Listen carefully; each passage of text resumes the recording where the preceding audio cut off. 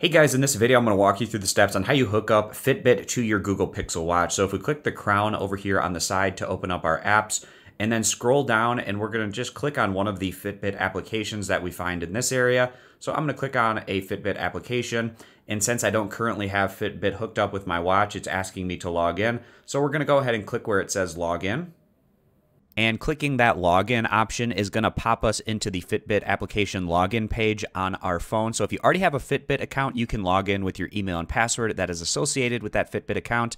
Now, a lot of you, this is probably going to be the first time that you're using Fitbit. You might need to download and install the Fitbit application first.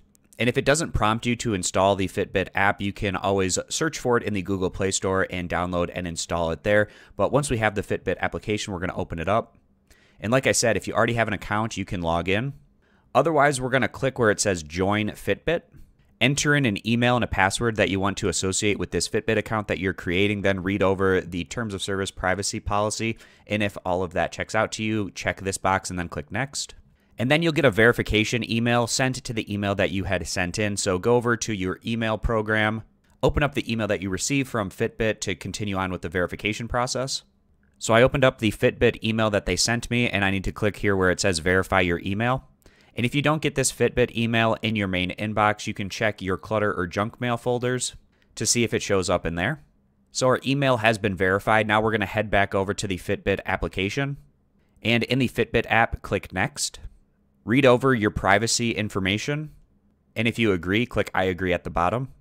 Then you're going to enter in some personal information, your first and last name, birth date, height, weight, and sex. And after you enter in your personal information, you can click Create an Account at the bottom. Now we get to the point where we can set this up with our Google Pixel Watch. So we're going to click Setup. And again, looking over your privacy and Fitbit device information here, and if it looks good, you can click I accept at the bottom.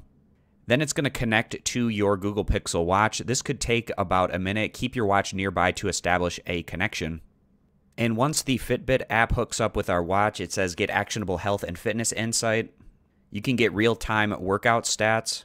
You can get tracking for your active zone minutes, your continuous heart rate, ECG, and sleep tracking. Then we're going to click Next at the bottom. And Fitbit's now ready to use with our Google Pixel Watch, so we can click Done at the bottom. And if you get the Google Pixel Watch, it comes with a 6-month Fitbit Premium membership. And this is an option where if you want, you can try it out for 6 months, and if you find it's worth it, you can pay for it at that point in time. So for the annual plan, the first 6 months are going to be free where you can try it out and see if you like it. After that, it's $79.99 a year. So if you'd like this, you can click Start Membership at the bottom. And once you successfully enter in your payment information, it'll take us to this page where it says you're officially a premium member, so we can click OK. And then that'll finally take us to the Fitbit Premium homepage. So I hope this video is helpful walking you through the steps on how you hook up a Fitbit account to your Google Pixel Watch. I appreciate you guys stopping by. Consider subscribing to the YouTube channel, and I'll catch you back here next time.